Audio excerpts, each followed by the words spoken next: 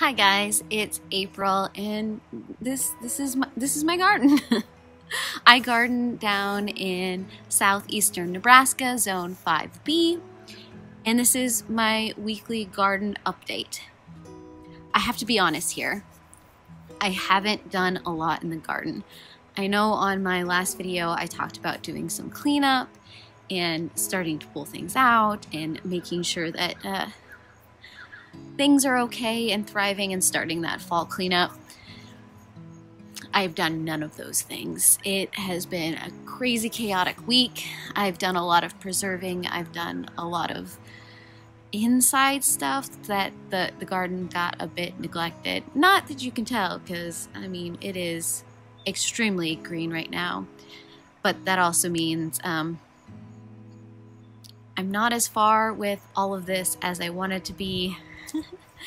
And there is, as you can see with that pumpkin right there, still some dying stuff in my garden. But here we are. Let me poke around and show you a few things. I have started pulling down the volunteer tomatoes.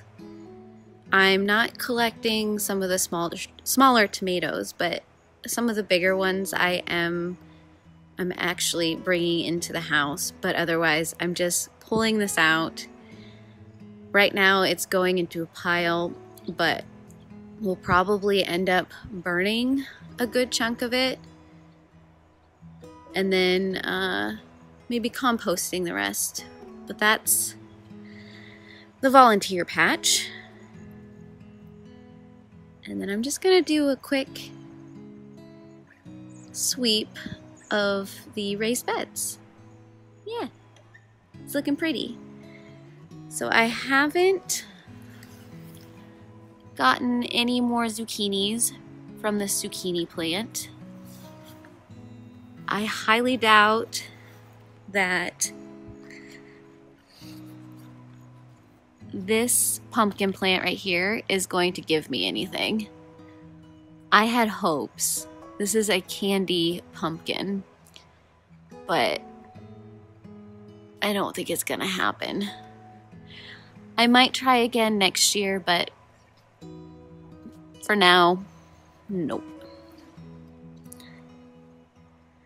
The fun news is I've actually eaten 2 of these peaches. They're still kind of hard and they could probably use a little more time, but a couple of them have fallen off, and if they still look good, I've picked them up, washed them off, and tried them. And I really like the flavor, which I'm glad, because I bought this peach tree because it stays small, and I didn't want anything that would grow too big and start shading things out. So I wanted a dwarf variety. And this is technically supposed to be a potted peach tree, one of those ones that you keep on the patio or in the house kind of deal, but I put it in the ground, and so we'll see if it actually stays miniature or not, but the peaches are good, and that's what matters. Of course, we got the tomatillos and the cowpeas intermingling, doing their thing. Still have only had 1 tomatillo, and I'm still fighting the dogs for the cowpeas.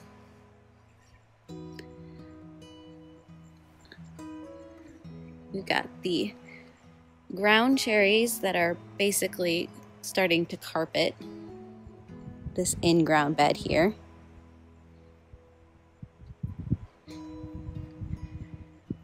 And then the pumpkin that I definitely need to pull out and compost or just burn.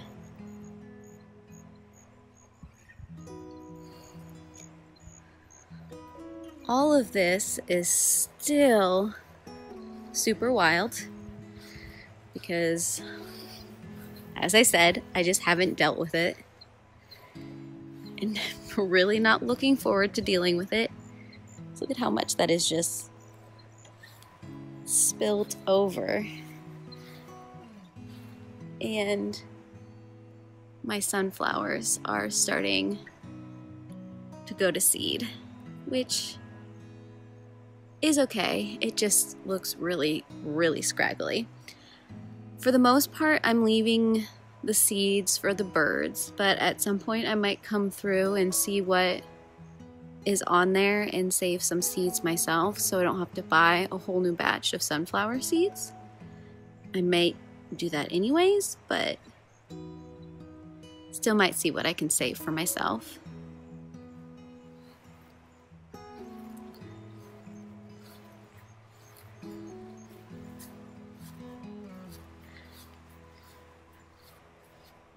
View of the garden from this direction.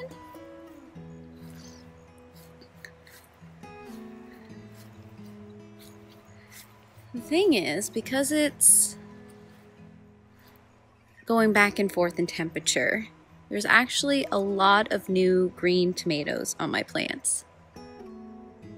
It's just a matter of waiting for them and if they'll ripen before our frost.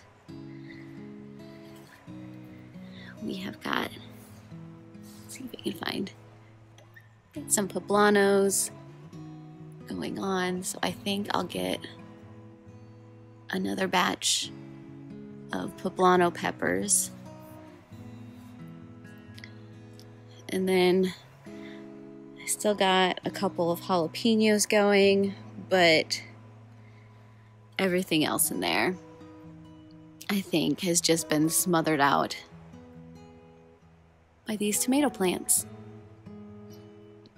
Thank you, tomatoes.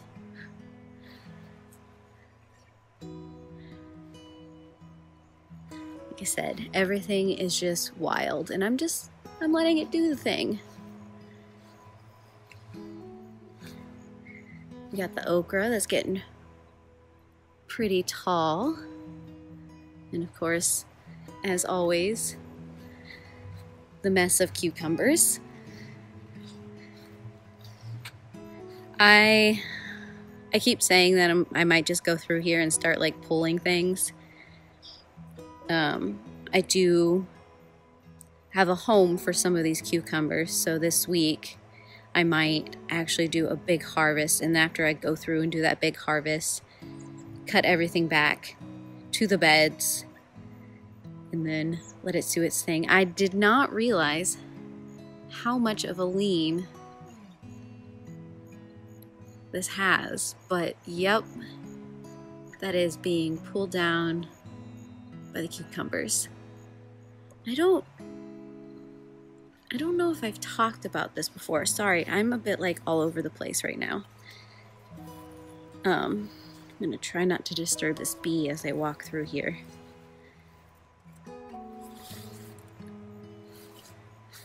But over here, these two vining plants are kiwi plants that I started from seed, not this year, but the year before. Now, I need to do some research in telling on how you've got a male or a female kiwi plant, because I do believe you need both to produce kiwi. I haven't seen any flowering happen on these vines. So I don't know much about kiwis other than the fact that I love eating them. And the fact that these came back is kind of exciting to me. As you can see, that they're interwoven with some weeds that I have struggled with because of this fence line. But I still think that's kind of fun.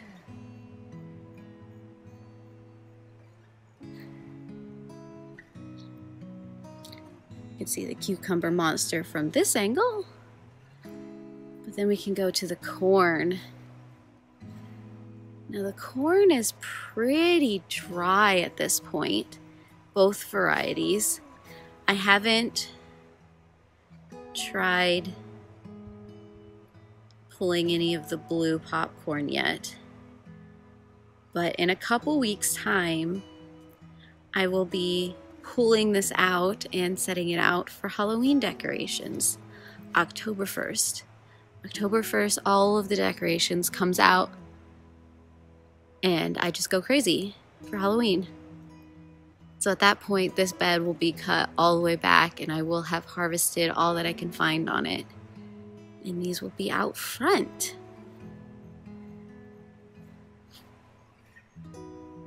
We got this crazy bed. I'm gonna go to the other side because it's just easier on the other side of this bed. As you can tell, this trellising system is just given out.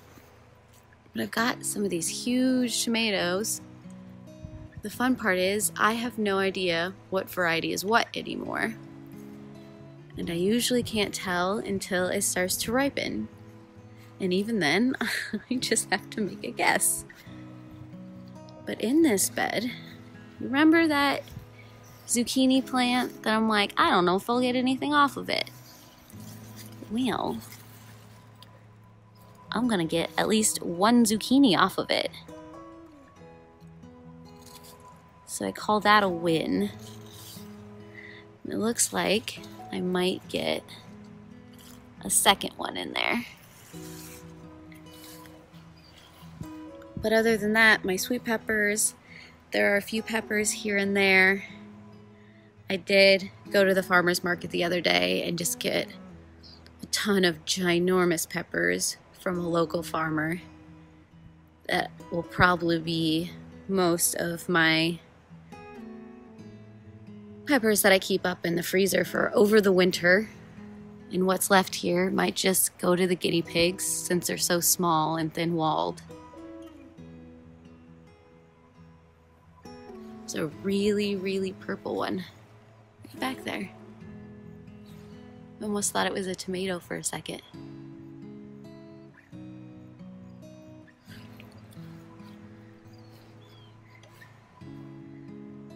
Other than that, we've got this mess of tomatoes. And then I can take you to the other side to show you all of those tomatoes. Like I said, not much has actually changed this week. I mean, we still got all the onions and all the basil, and then this massive tomato jungle. I am still attempting, as you can see those red blossoms, still attempting to try and find beans, but I think I'm losing to the grasshoppers. And I've got a giant hornworm. Do you see it? It's just right there. That's lovely. I'm gonna move him into the volunteer patch. He can eat all of that he wants. But I just kind of saw that top part, that it was all gone, and then immediately, there he is.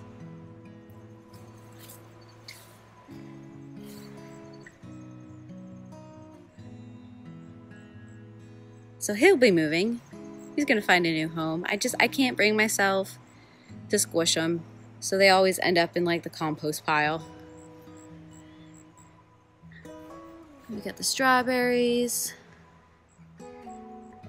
cucumbers, this other peach tree.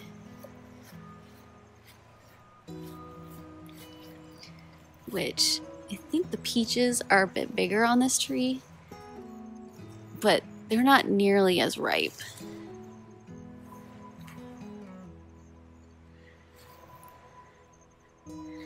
And then of course, as always, this back corner. Now these are looking really sad, but they were also my earliest blooming sunflowers, so it's really not that surprising. But I know it was super quick. But like I said, there hasn't been a huge change in the garden. So I didn't really have a lot to show you. But this is her. This is where she's at. Sorry if that was a super fast tour this time around. It's actually kind of threatening to sprinkle, and I don't want to be out here with this equipment, so I went a little faster than I normally do, but I still wanted to show you all of this, of course. I promise I'll do at least a little work this coming week in the garden. Maybe I will for sure move that hornworm that's over there, just eating to its heart's content. But otherwise, I do more frequent updates over on Instagram. If you want to go and check me out over there, feel free to. I post a lot of what I'm doing to preserve, things I'm harvesting, and all of that kind of stuff. Otherwise, if you want to see my weekly updates on what is going on out here, feel free to subscribe down below, hit that bell, do all of those things to get all of those notifications. And of course, like, comment, and subscribe, as the algorithm wants everything to happen as things do. Don't know where that sentence was going. It kind of got away from me. Otherwise, I hope you guys have a wonderful rest of your week. I hope to see you guys here again next week, and I heart your beautiful faces. Bye.